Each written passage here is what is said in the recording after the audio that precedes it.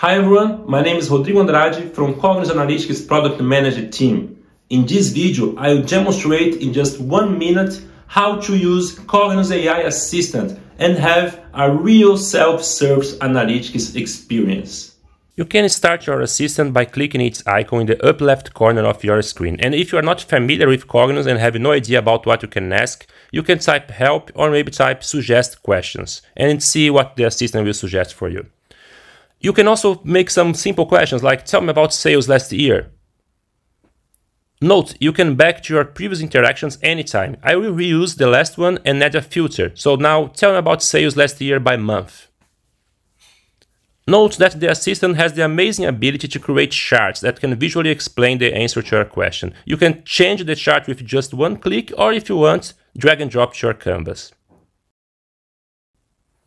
You can also ask something like, what impacts my margin? And the assistant will bring you the key drivers which lead you to this result. And you can even ask the assistant to create an entire dashboard. You just need to prompt create dashboard.